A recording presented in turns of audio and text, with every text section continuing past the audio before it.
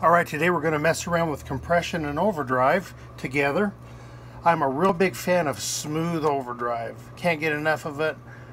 Can't get enough of discovering ways to get it. I like a natural tube amp tone, slightly warmly driven. You know, that's my favorite tone. I use a lot of different overdrive and distortion tones, but that's the one that I perpetuate to the most. We're going to start out with compressor. I'm using an ultra bass today because it's what I have in stock.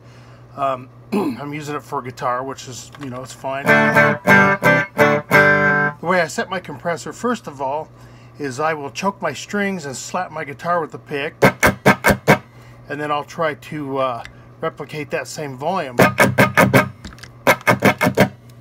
until I match it.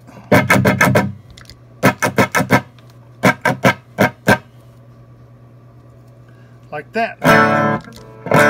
Now it'll seem slightly louder because this is pretty much replicating the loudest volume of my string slap, so it'll seem like that, but it gives the feel of playing through a loud amplifier, which is what we all really like to do.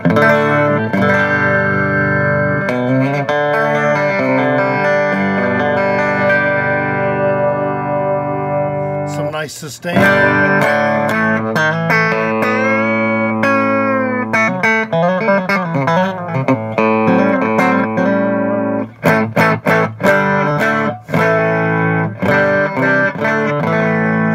That's just compressor, and this is one of my old my Blue Mesa prototype for my Humphrey Audio Blue Mesa drive.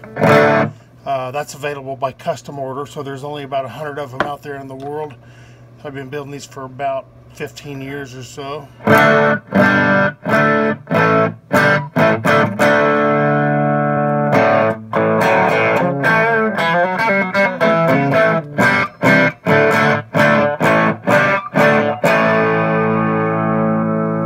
And it's a little gritty. It's kind of a gritty little overdrive thing going on. It doesn't get too over the top if I crank it.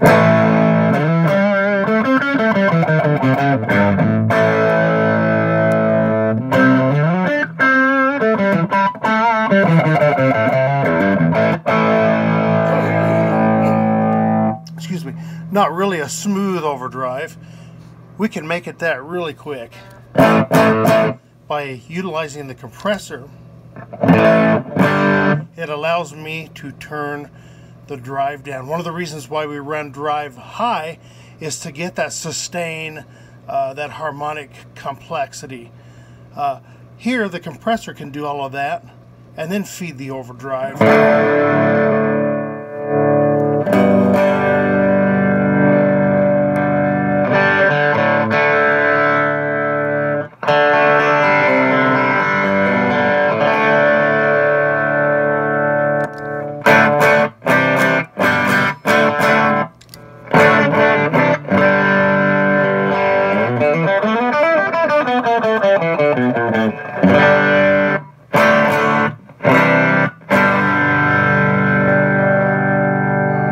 Without compressor, kind of loses its luster, and I would be inclined to pump the drive up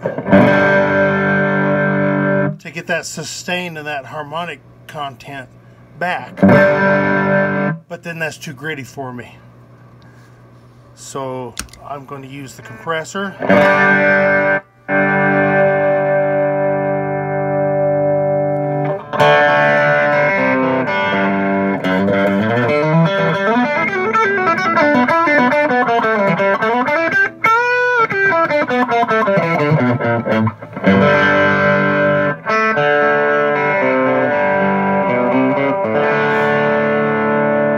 Another thing that the compressor allows me to do is to turn my volume knob down on my guitar without losing harmonic content, because the compressor basically has my back.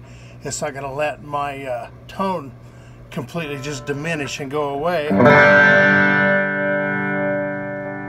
I'm cleaning it up just by turning. That's on about 7 out of 10 on the guitar.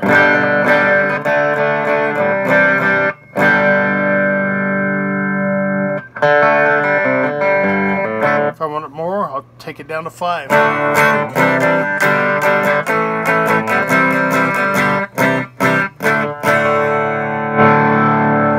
can jump it back up to 10 for more drive or for solos. So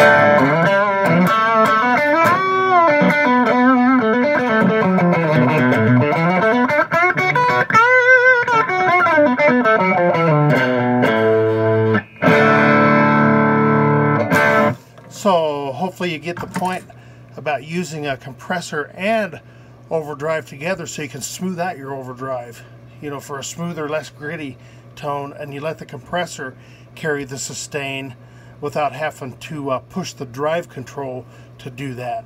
It's a great combination. I build my pedals as quiet as I can get them, so even running these two together, if this was a stock compressor, it'd be noisy. You'd hear the hiss and the noise of it, but this is one of my modified versions, so I take a lot of that. As much as can be taken out, I take out. So it's pretty, and these are single coil pickups too, so this is pretty dead quiet. This is through my bench test amplifier, which is a 1968 Electrolab.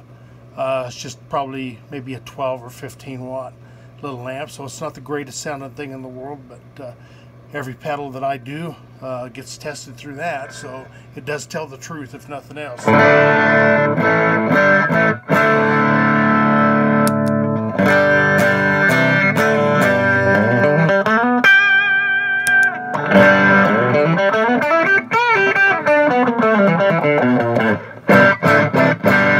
So there, I hope you learned a little bit of something that might take you into dragging your own gear inside and experimenting with compression and overdrive together if you don't already do that. Have fun.